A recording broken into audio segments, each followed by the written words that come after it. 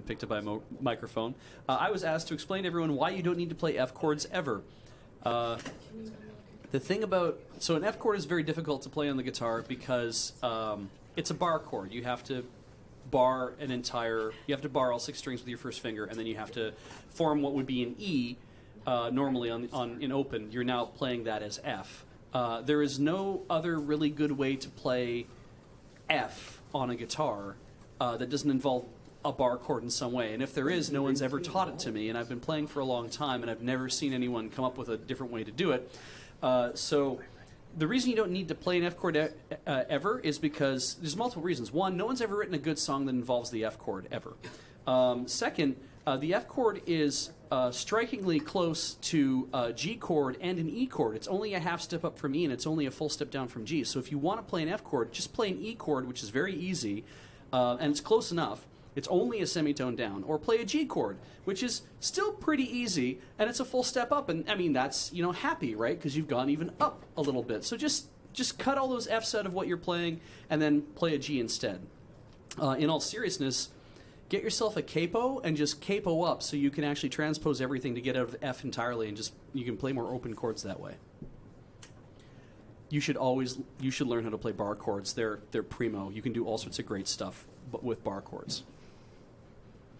In fact, that's what a lot of you know how a lot of grunge bands and stuff, when grunge, alternative, when all that was going on at the time, a lot of what they were playing were power chords, which were pieces of what you would play as a bar chord, but it was only over 2 or 3 strings, so you didn't have to bar the whole thing to play the whole thing. You just had to play those 2 or 3 strings to play it, and so power chords were just this easy way to play, moving up and down, and just moving from position to position without having to bar the entire thing and really leaning in on that. And it's not to say that those people are bad guitarists, right? But it was a way that when you're new to that, to be able to play that very fast, and also a great way to to play those chords faster, even if you are an accomplished guitarist, being able to play that stuff faster, and I guess.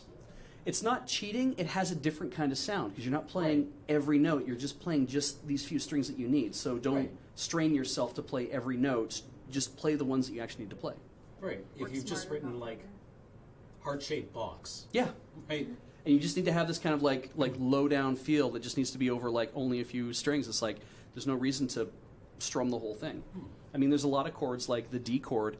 If you hold D and you strum a D on a guitar with all 6 strings, it sounds awful. Right. Because not every string is actually part of that. Right, and I mean, you actually probably need to be a fairly adept musician to take good shortcuts. Yeah, absolutely.